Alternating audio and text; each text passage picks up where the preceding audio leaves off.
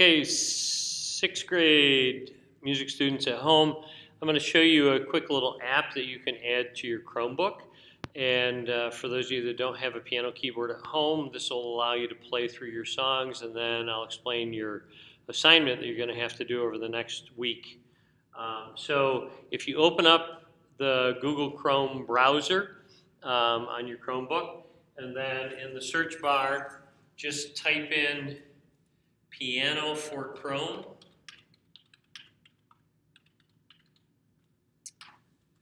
And the first search that's going to come up is this Piano for Chrome, July 14th, 2016, web piano. Click on that, and you should see a screen that looks like this. And then we've given you permission to add this to Chrome, so just click on Add App. And this will add this in your apps that are available right on your Chromebook.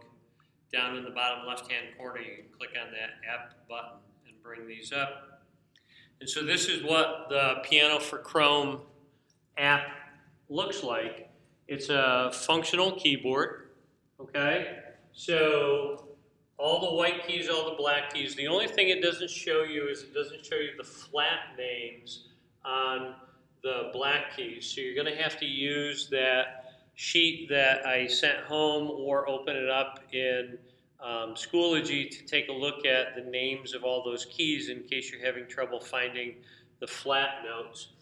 But this will play just like a regular piano. Okay? And the 3, 4, 5, and 6 are the octave of how high the piano is. So this is octave 3, and then octave 4, and then octave 5, and then octave 6. Okay? So you can also turn off the 2 rows and only have 1 row of keys in case you don't want to play both of them. You can leave the names and colors on the keys, or you can hide those if you actually want to challenge yourself to playing without having those there. Okay? You can choose which octave the notes are in. So in octave 2, 3, 4, and that just makes the piano higher or lower. So if I drop it to octave 2, there'll be even lower sounds than they were before. Okay? So I'm going to leave this at first octave 3.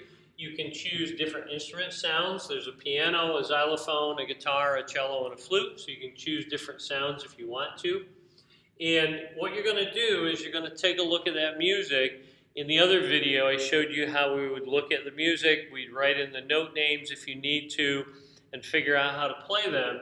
So now once I've got that sheet with those note names on it and I'm looking at the actual music, I could play Mary Had a Little Lamb on this keyboard.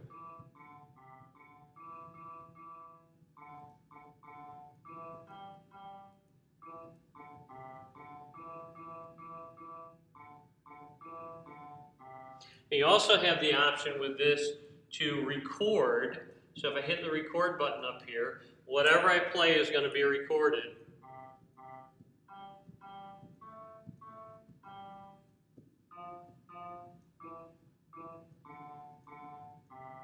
And I can play that back. I can hit stop and then play it. And it'll play it back for me. And it'll even light up the keys so I can see them.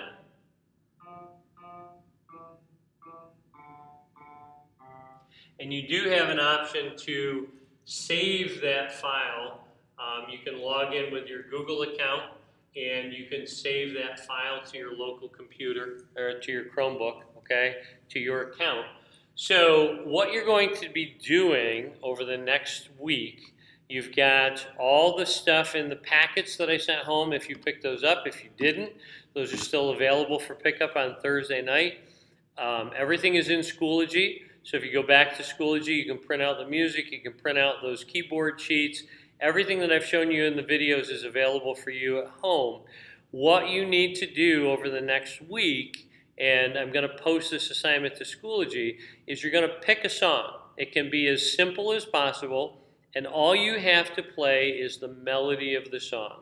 You can get fancy if you want to and try to do some of the harder songs, but you can pick as simple a song as possible. Twinkle, Twinkle, Little Star, Mary Had a Little Lamb, America the Beautiful. There are a bunch of easy songs in there. Old MacDonald Had a Farm. Pick one of those songs and play it for me, and or Mr. Strausser, and send that video into us. So you choose how you want to do it.